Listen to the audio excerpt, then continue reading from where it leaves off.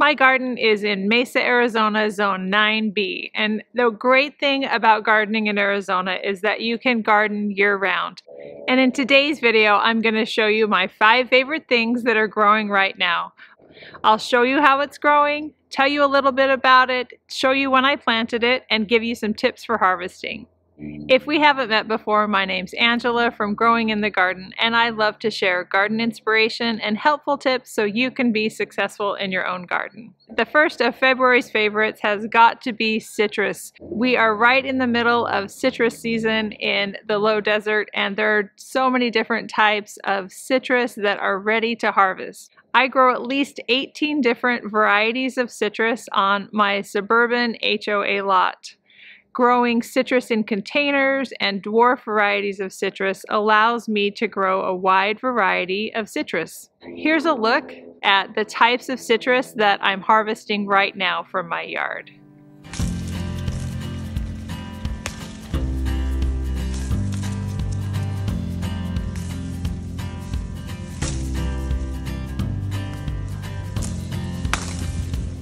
A lot of these were planted between 5 and 10 years ago, and I'm just starting to get really good harvests from a lot of these trees.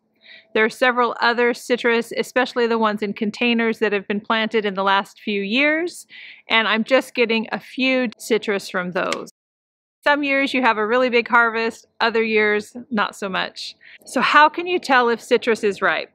Taste is the best measure of whether or not citrus is ready to pick. Learn the approximate time when it's ripe and then begin sampling it. And often the longer the fruit is on the tree, the more sweet it will become.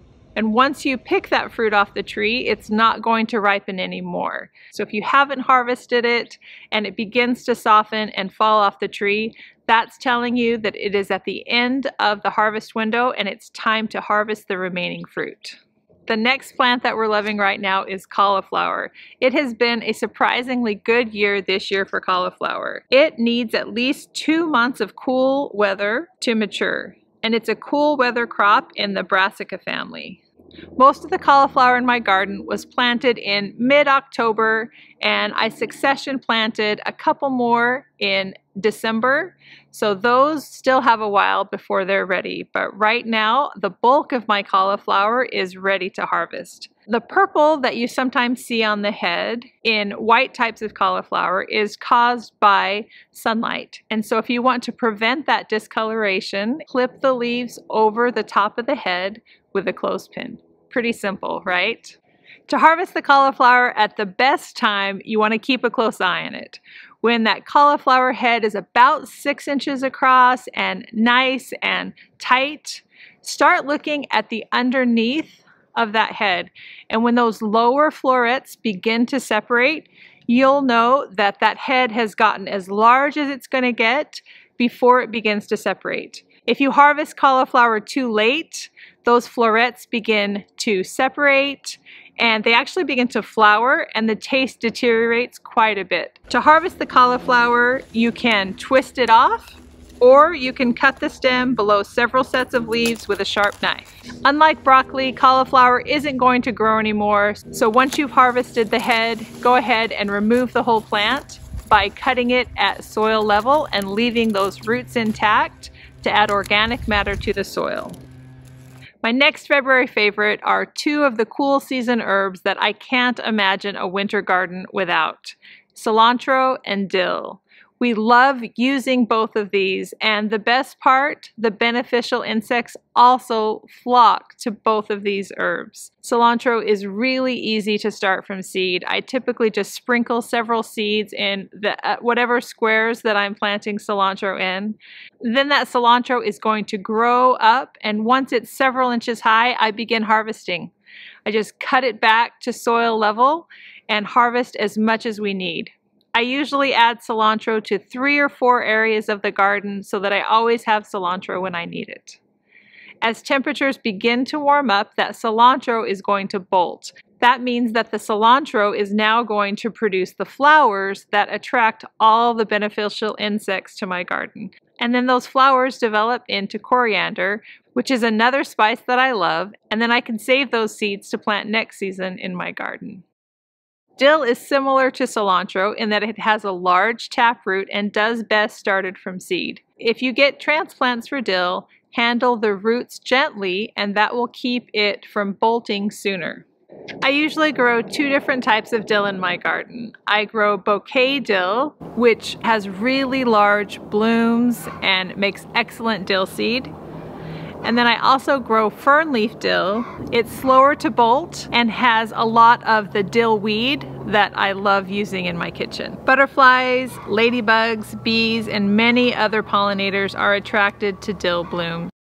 I plant both dill and cilantro beginning in October from seed, and I'll usually sprinkle a few seeds in the ground in December as well to give me a little bit of a succession planting for both crops. My next favorite crop for February is cabbage. Cabbage harvests are beginning, and in my family we use a lot of cabbage and we love when we can have it fresh from the garden. So cabbage were planted from transplant back in October. I've succession planted cabbage so that we have a continual harvest for the next 4 to 6 weeks. Cabbage is pretty simple to grow, but you need to make sure that you give it plenty of room, plenty of water, which Mother Nature has done for me this year, and also regular feeding. I usually feed cabbage about once a month during the growing season with a fish emulsion fertilizer.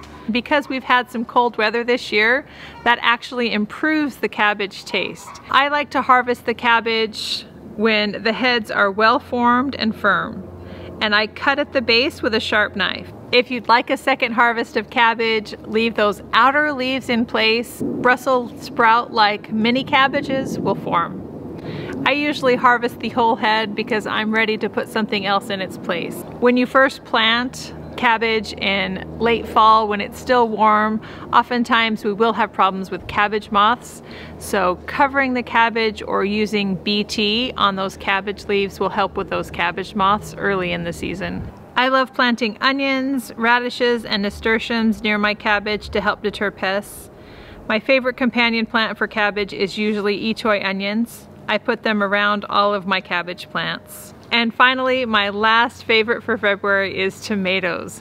February is definitely a month when we're thinking about tomatoes here in the low desert. I plant most of my tomatoes during monsoon season in July and August. Those monsoon planted tomatoes are really coming into production during January and February. So I have to cover them if we get a freeze like we have been, but I get a lot of tomatoes from those monsoon planted tomatoes during these months. February is also the month when we think about planting our next round of tomatoes. So once the danger of frost is past, that's when I am going to be planting out more tomatoes in different areas of my garden. So there are a couple of tips for planting tomatoes here in the low desert. Definitely pay attention to those planting windows right after the danger of frost is past, and again in monsoon season.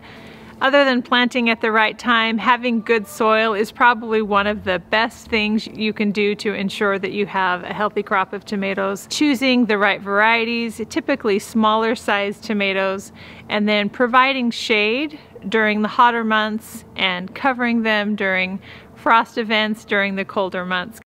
During the cooler temperatures, it can be hard to get those tomatoes to ripen outside because temperatures are cool. So once I see that first flush of color on the tomatoes, then I harvest those tomatoes and bring them inside where it's a little bit warmer and they will ripen up quicker. I hope you've enjoyed hearing about my 5 favorite crops that I'm growing here in the low desert of Arizona during the month of February. Let me know in the comments what's growing where you live. Thank you so much for watching.